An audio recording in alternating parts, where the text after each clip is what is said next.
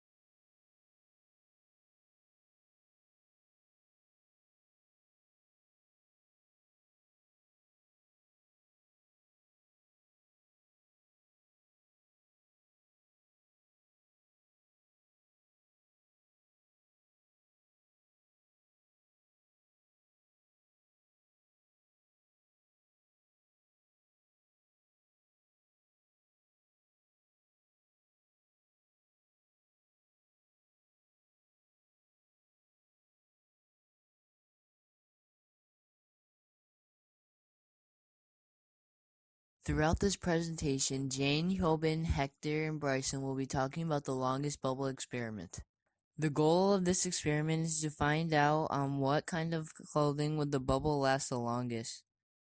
Our hypothesis was that the bubble will survive longer in clothing made of polyester, as it does not change its shape easily and is not hygroscopic phenomenon of attracting and holding water molecules from the surrounding environment. The independent variable is the type of cloth used. The dependent variable is the amount of time the bubble survives. And the controlled variable is the liquids used, and the size of the bubble, and the size of the clothing used. Our materials are a glove, a soccer glove, jeans, a hoodie, 15 milliliters of dishwash, 7.5 milliliters of glycerin, 240 milliliters of water, a timer, a 500 milliliter container, a dropper, and scissors. There are 9 steps to follow in this experiment. Step 1. Gather all materials. Step 2. Pour the 3 liquids, dishwash, glycerin, and water into the 500 milliliter container. Step 3. Stir the liquid for it to mix well together. Step 4. Let the liquid sit on the container for 24 hours. Step 5. Cut the top part of the dropper. Step 6. After 24 hours, begin to blow bubbles using the liquid. Step 7. Bounce the bubbles on different types of clothing. Step 8. Record how long the bubble survives on each type of clothing. Step 9. Repeat Step 7 and 8 several times so that the experiment has more reliable and precise data results. During the experiment, be careful not to cut yourself when using scissors, and be careful not to bump on places while bouncing the bubbles. Please watch your back.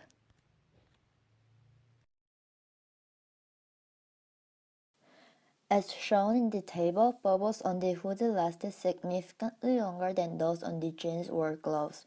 However, bubbles on the soccer glove popped as soon as it reached the surface.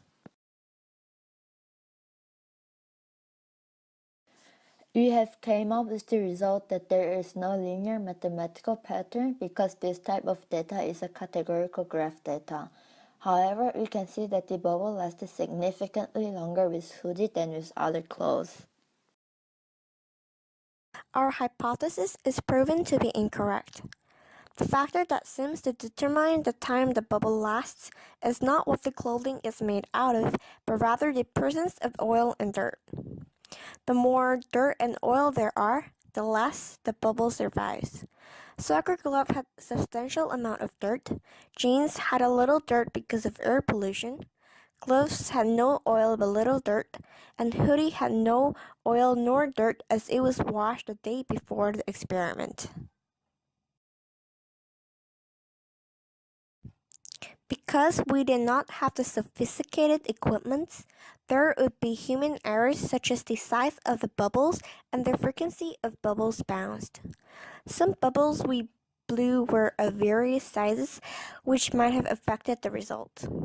Moreover, some bubbles might have touched the surface of the clothing more than the others, which might cause them to pop faster.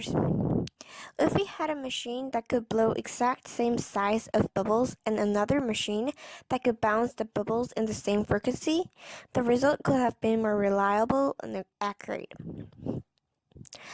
If we have another chance to conduct the experiment, we want to change the independent variable to the different types of dishwashers. As our group had limited types of dishwashers, our experiment was conducted with a single dishwash.